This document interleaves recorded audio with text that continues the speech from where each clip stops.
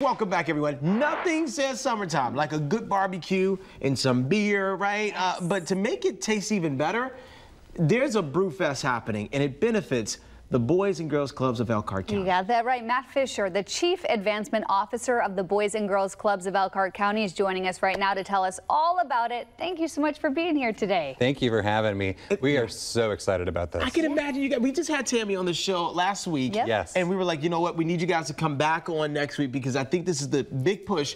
You guys are excited about this. We're about a week away. We are a week away. It's our 9th annual Barbecue and Brew Fest.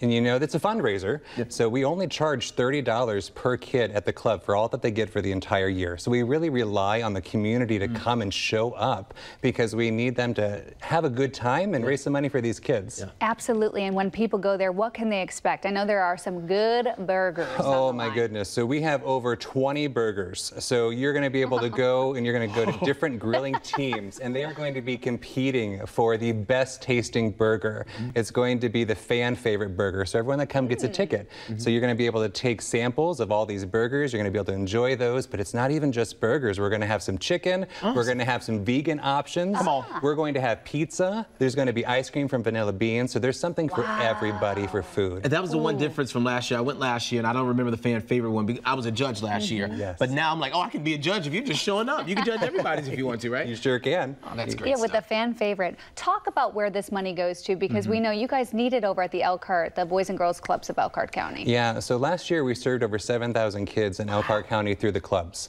And we need these dollars for our programs. We're working on workforce readiness. We're working on social skills. We really want to make sure that we're providing fun, but that we're teaching them, we're educating them, and creating a safe environment where they really want to be there every day. Let's do the math here. You said 7,000 kids. Usually it costs about $30 per kid for the entire season.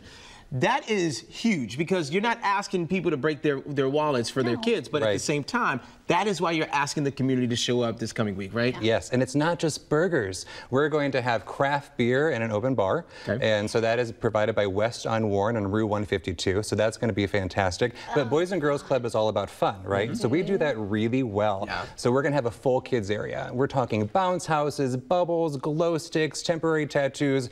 No one does it better than Boys and Girls Club of Elkhart County, so bring the kids. It's a fun time for the kids. Oh, I Rain love or it. shine, right? Rain or shine. Because it was we raining dance last in the year. rain. Yeah, last year we danced in the rain. Dance in the rain. What was the band that was out there last year? Blammo. Blammo's going to be there this Blammo's year. coming back. That's a big deal. They're great. I love Blammo. That is a big, big deal. I love Blammo.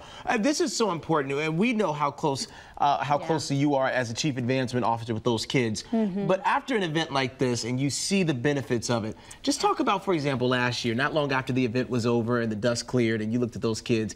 What was most fulfilling for you? Oh my goodness. You know, there are so many stories. I have been part of the Boys and Girls Club movement for 23 years. Okay, so I have met a lot of kids that now are older, have their own kids, right? So we have one of my favorite stories is a young lady. We actually took her on a trip to Gatlinburg, and she actually was able to get an internship in graphic art because of the programs that we run. So what's really neat about this is you see kids, because of the dollars that we raise, they get to experience different things that they wouldn't normally experience at home.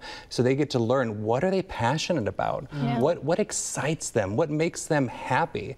And then we provide opportunities for them to see that, and then we provide opportunities for them to realize what they can do as far as a future for workforce readiness. That's really impressive. It's a safe and fun environment for so many kids out there. How can people get involved and come to the event? Oh, go to our website. So learn more about Club because it's greatfutures.club, and you can find the tickets there, or you can go directly to bbqbrewfest.com.